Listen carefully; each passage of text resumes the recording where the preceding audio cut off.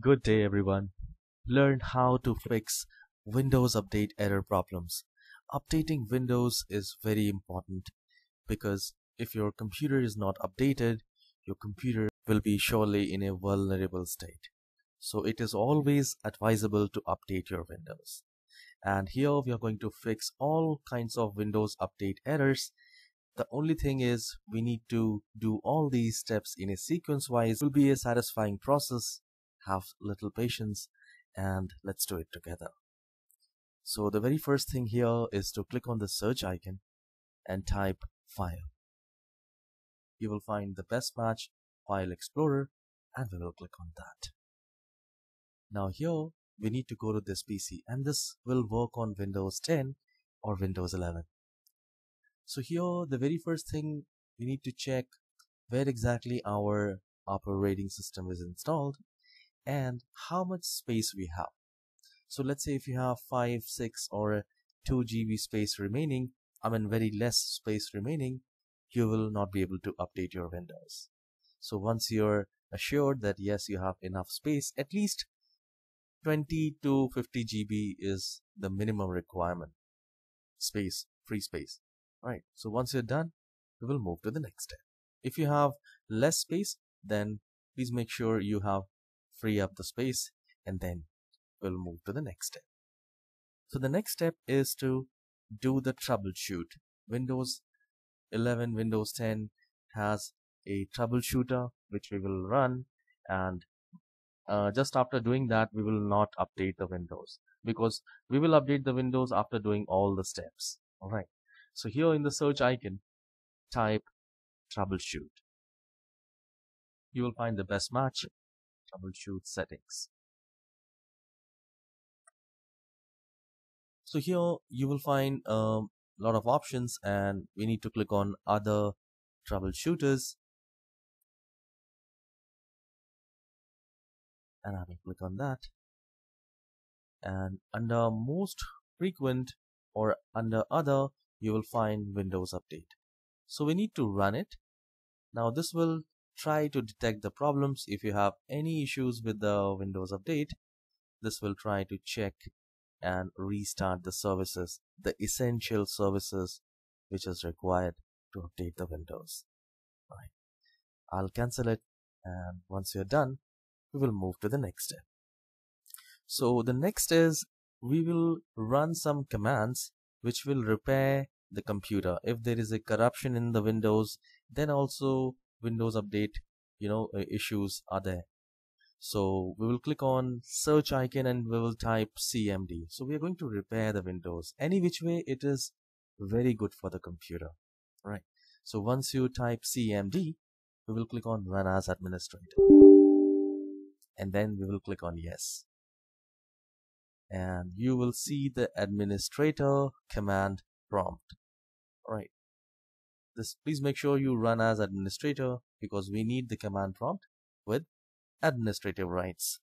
And here I'll mention a command in the description which you can simply copy. The first is DISM command, which is a Microsoft command, and you just need to hit enter. dism.exe // online cleanup image restore help. The moment you will hit enter, it will start deployment image servicing and management tool. It will start scanning the computer and you just need to wait. Once this is, I'll close it because I'm just showing you how we can do that. Once this is done, this might take 2 to 5 minutes or more than that. So please do not close it and let the scan happen. Alright. Once this is done, again open the command prompt in the same manner by searching CMD and by running as administrator. And this time we will run a next command which is SFC Scan now. This is also a Microsoft command system file checker command, and we just need to type it SFC space / scan now, and I will hit enter. Once you do that, it will begin the system scan, and this also might take 2 to 5 minutes or more than that, depends on the computer. And once this is done, we will move to the next step. Now this also scans and replaces if there is a corruption, if there is a bug, or if there is any missing files in the Windows, especially the operating system. This will be replaced and repaired. So once this is done, you need to move to the next step. Now the next step is very tricky. So if you have a antivirus, I mean a third-party antivirus, so we need to check it right here. I do not use any third party. However, if you are using a third-party antivirus, at the bottom right corner where you have this show hide icons, you just need to expand it. Look for your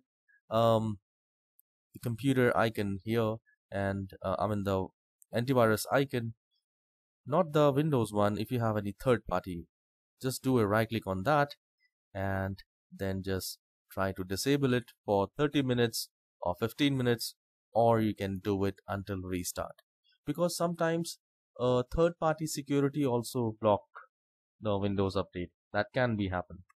So for a time being, for a temporary basis, you can disable it, and then we will move to the next step. The next step is to check the Wi-Fi. So if you're using a Wi-Fi 2.4 gigahertz, try to connect to your, if you have 5 or 6 gigahertz, just click on the arrow icon, look for the other Wi-Fi, I mean your Wi-Fi connection. You might be using, you might be having 5 gigahertz network. So try to connect to your higher bandwidth connection, like the 5 gigahertz or 6 gigahertz connection. And once you ensure that yes, you have connected to the maximum level, and then we just need to restart the computer. And once it is restarted, then just do a right click in the start icon, go to settings and click on Windows Update and click on check for updates. You can also search in the search icon Windows Update, and you will find check for updates.